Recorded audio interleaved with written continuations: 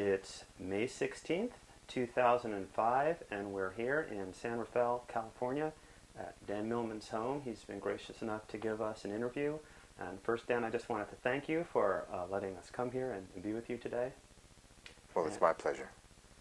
And it's hard to know where to start. There's so much I want to talk to you about, so I figured we'd just dive right in. You make a point that really everything is a spiritual lesson all the time. 24/7, life is always teaching, life is always giving, there are always opportunities. Now, a lot of people have made this kind of point and made it in a way that it always felt a little shallow to me, or a little bit too new agey, as we say. But as I was reading this, you said this in another interview, I felt that the thing that makes your work so real for me and for so many people is that you coherently live what you teach, and you teach what you live, and this is what is actually true for you, that you do experience reality in this way. You've given me about 3 days seminar worth of material to talk about, Jordan. Let me start by responding to your comments. First of all, it's always dangerous assuming that a teacher lives what they teach, because we can't know unless we observe someone each day, all day, for a long period of time. I can state it, any teacher can say that I live according to my principles, but it's always good to remain, to trust our own instincts. If we're with the teacher, we get an intuitive sense of whether they're living what they teach. It's not just their appearance or the clothing they're wearing, but if they speak with a certain authority, and even that can be deceptive. So I urge people to go into any relationship with a teacher or anyone with their heart open but their eyes open as well. So yes, as it happens, I do sincerely practice all the principles that I recommend and express to people. And if someone watched me all day for a number of days, it might be a bit boring, but beyond that, I think they'd find that I'm a pretty good example of what I do express to people in my various books.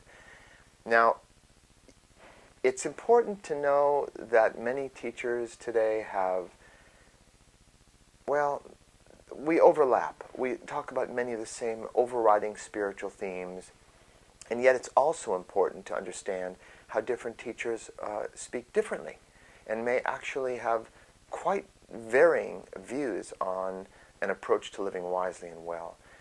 But one thing we might all agree on, if we take a close look, that before there were books, before there were teachers and writers and seminar leaders, human beings were evolving and will continue to evolve, independent of books and seminars and teachers. I see Earth as a divine school for human souls here. Daily life is our classroom. And many people have heard the term. They get the idea, sure, yeah, life is, we're here to learn.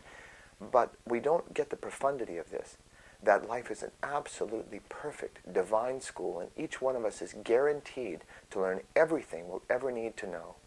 Eventually, we will learn the lessons, because the lessons are repeated gracefully until we learn them. And if we don't get the easy lessons, they get more dramatic.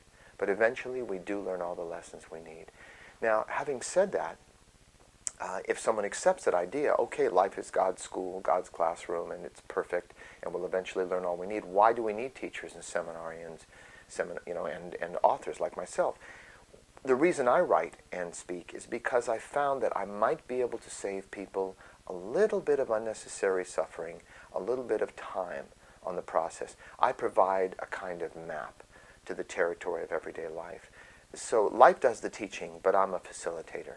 I can only remind people of what they already know on some deeper level, but might have forgotten. And I express it in a certain way. So I don't teach because I say I know more than everyone else. I'm quite well aware that it's in every one of us. However, I can say it with a certain clarity that people go, yeah, that makes sense. I can use that. And it's almost like I knew that, but I've forgotten. I'm like a yellow highlighter in the book of life. That's what I do. I'm not here to tell people what truth is with a capital T, or what's right or wrong, or what anyone should do with their life, because I respect the process of each individual I speak with too much. I see the Buddha and the Christ within them. It's a wonderful practice to remember that.